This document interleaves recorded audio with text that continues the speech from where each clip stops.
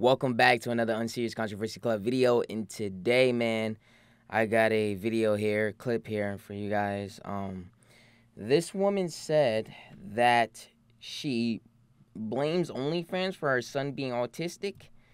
I don't really think that's correct. I think the person who titled this, Fair Buck, has it all wrong because I did watch it.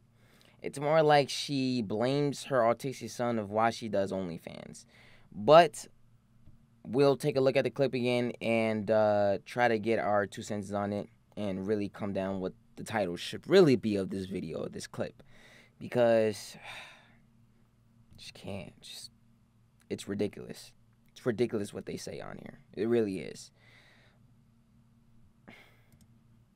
Still feel super embarrassed because I have like OnlyFans and things like that.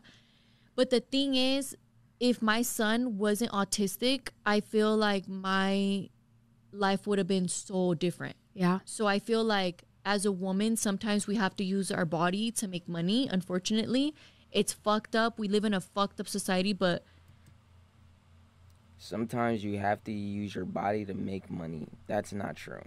That's not true, and you fucking know it because you're just fucking stupid. That's not true. You dumbass. men rule this world, and I feel like sometimes you have sex sells. Sorry. Still feel super. That is always the defense mechanism. Men rule this world. No, men created it. But that's not always true that they rule it.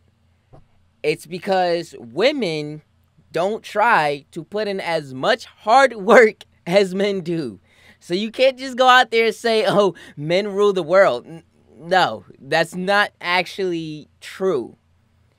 The thing is, your problem is that you don't know how to work hard. So you just said it yourself. You want to use your body to make money.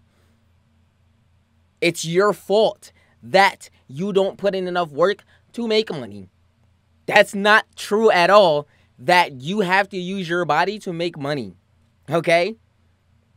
And I feel like the only reason why you are using your body to make money because you have an autistic son. You're saying your life would have been different. What does your autistic son has to do with anything of your life being different?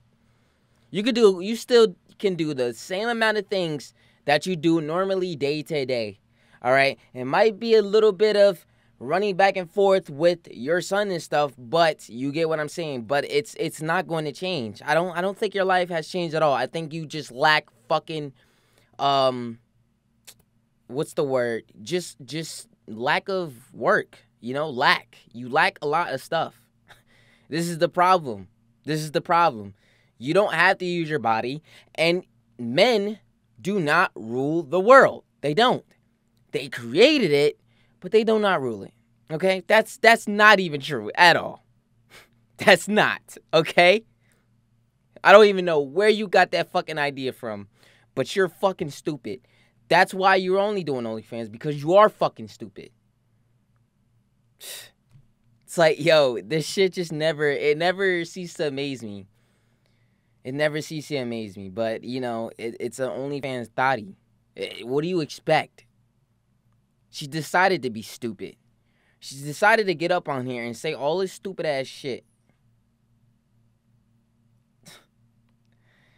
Oh my God, bro. Oh my God.